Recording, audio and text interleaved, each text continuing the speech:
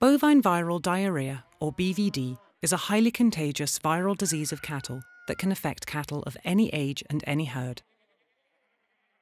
It is one of the most costly cattle diseases in the world.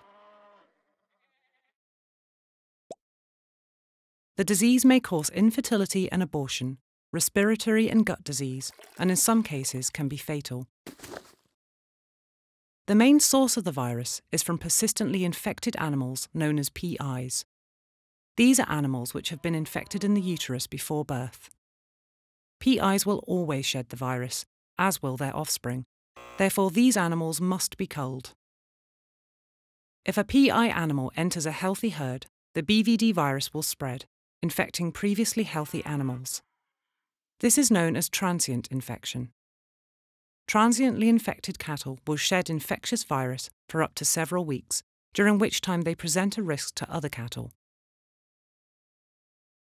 If cattle are in early pregnancy at the time they first encounter the virus, either the cattle will abort or any calves born will be persistently infected.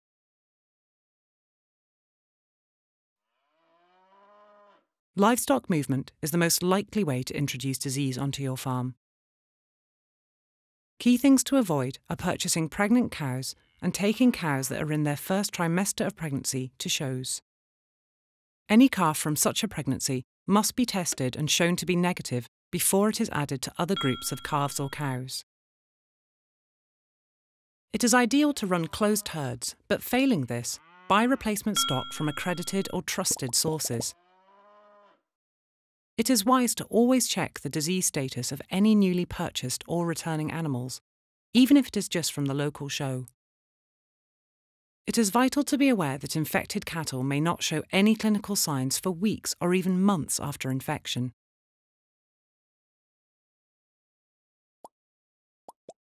In countries such as Scotland, where eradication schemes are compulsory, the BVD status of all breeding cattle must be known.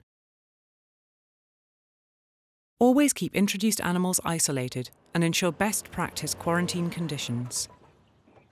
Irrespective of official BVD status, all new or returning animals should always be quarantined in isolation in a separate building until test results are known. All persistently infected cattle must then be kept in isolation until culled. Discuss quarantine requirements specific to your herd with your vet. Nose-to-nose contact over fences to neighbouring farms should always be minimised to help prevent transmission of the virus to healthy animals. Double fencing with a gap of at least 3 metres is recommended. To help prevent the spread of the BVD virus, always use a disinfectant footbath and brush at the entrance to the shed housing potentially infected animals. Check your disinfectant is effective against the BVD virus and is at the correct concentration. Wash or change clothing before entering and exiting, and always deal with healthy animals first. There are effective diagnostic tests available for BVD, including tissue tagging and a blood test. Retest any animal that tests positive 1 month later to confirm animals as persistently infected. These animals should then be kept in isolation until culled.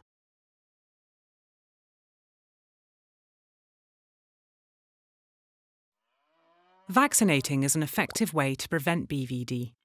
Breeding animals should be vaccinated to prevent the infection leading to the birth of PI offspring. This should be done before first service, and booster vaccinations are essential.